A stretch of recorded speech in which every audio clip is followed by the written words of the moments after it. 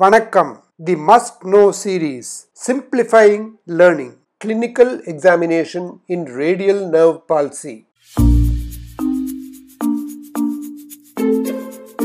Clinical examination of the hand with a radial nerve palsy does not stop with saying that there is a wrist drop, finger drop, and thumb drop, and these are must-know points. The aims of clinical examination are to clinically assess the radial nerve palsy by identifying the level or site of the injury, to assess recovery if present, and to identify donors for transfer.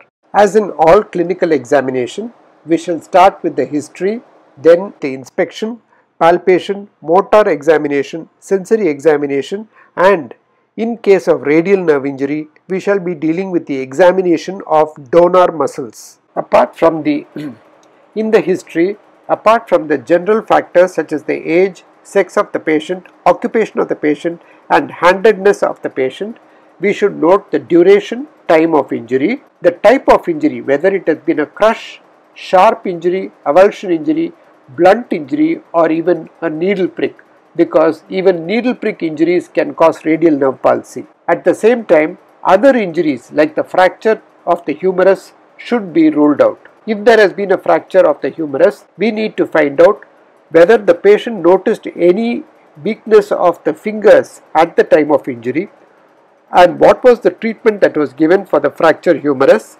and when did the patient note the deficit in his hand. As far as the radial nerve injury is concerned, we need to examine two things: the attitude of the limb and the presence of a wound or surgical or traumatic scars. These clinical pictures show the typical example of the post-traumatic scar on the lateral aspect of the middle of the arm and the typical position of the hand, that is wrist drop, thumb drop, and finger drop. This clinical picture shows a very innocent looking wound on the lateral aspect of the middle of the arm with a typical wrist drop, thumb drop, and finger drop. Though the wound looked very small, because of the clinical findings of radial nerve palsy, exploration was done and it revealed an injury, a total transection of the radial nerve at the level of the spiral groove. In this clinical example, there is a telltale scar on the posterior aspect of the entire length of the arm, and the X-ray shows the fixation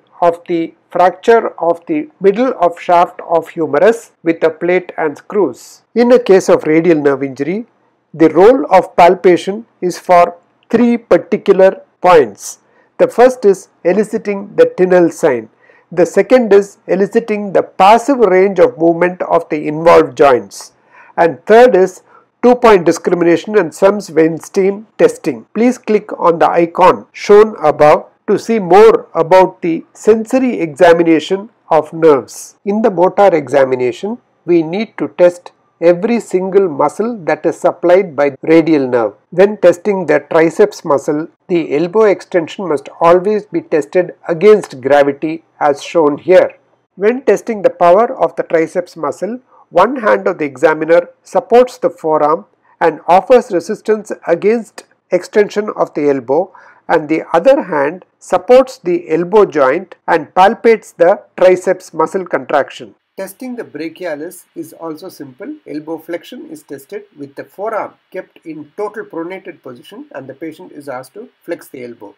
It is the brachialis that works here. The main nerve supply to the brachialis is from the musculocutaneous nerve and has a root value of C56. But when the radial nerve branch supplies the brachialis, it has a root value of C7. In testing the brachioradialis, an important point again, elbow flexion must be tested with the forearm in mid-prone position. Now it is being demonstrated on the normal side and the patient is asked to perform the flexion. You can palpate and even see the brachioradialis muscle getting prominent.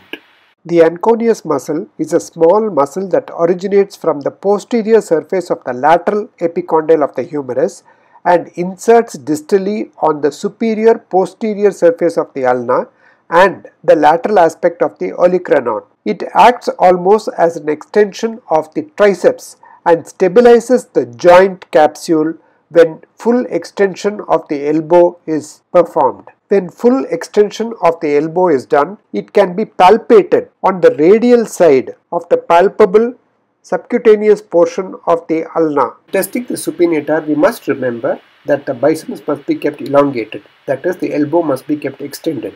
The patient is asked to forcefully supinate the forearm against resistance. The other method in which the supinator muscle can be tested is to make the patient lie supine, shoulder flexed to 90 degrees, elbow flexed maximum, and forearm kept in mid-prone position. From this position, the patient is asked to do supination against resistance. In this position, the action of the biceps is also negated because it is completely relaxed and cannot act. When the patient does supination against resistance, the supinator muscle can be palpated on the radial side of the proximal third of the forearm, just radial to the palpable subcutaneous border of the ulna. To test the extensor carpi radialis brevis and extensor carpi radialis longus, the patient is asked to extend the wrist. When this extension occurs, it must occur in a line of the forearm. If there is a deviation to the radial side, it could mean either that the extensor carpi ulnaris is not acting, or the extensor carpi radialis brevis, which is the more central extensor of the wrist, is not acting. And if when the patient extends the wrist, it deviates to the ulnar side, it means that the extensor carpi radialis longus and the brevis are not acting. To test the extensor digitorum communis of the fingers, the hand must be placed flat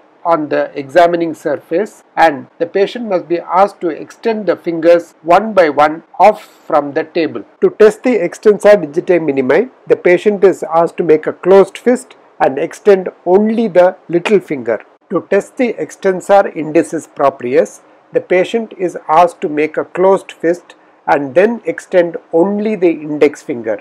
When testing for the extensor carpi ulnaris, it is not only important to ask the patient to extend the wrist, but we should also palpate the extensor carpi ulnaris muscle, extensor carpi ulnaris tendon, as it becomes tense. The extensor pollicis longus is tested by supporting the proximal phalangeal region of the thumb and asking the patient to extend the interphalangeal joint. At the same time, resistance should be offered to the terminal phalangeal region to test the power of the extensor pollicis longus. To test the extensor pollicis brevis, the patient is asked to extend the metacarpophalangeal joint of the thumb and resistance is offered against the dorsal aspect of the proximal phalangeal region of the thumb. When the abductor pollicis longus is tested, patient is asked to keep the hand flat on the table and abduct the thumb at the carpometacarpal